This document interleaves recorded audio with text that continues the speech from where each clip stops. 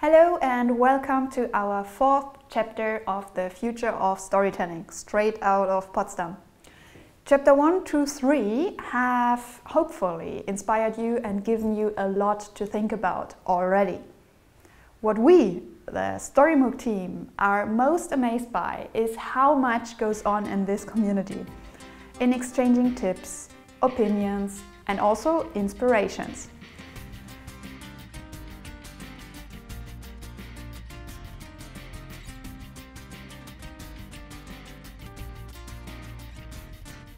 To add to this week will really be all about inspiring each other. How? We asked our guest lecturers to talk about and record or send or Skype over the works that have inspired them most storytelling-wise. Anything, even if it has nothing to do with storytelling at the first sight. This is your living and breathing reference or tip list whatsoever. I hope you'll enjoy the videos we've made for you. I know I did.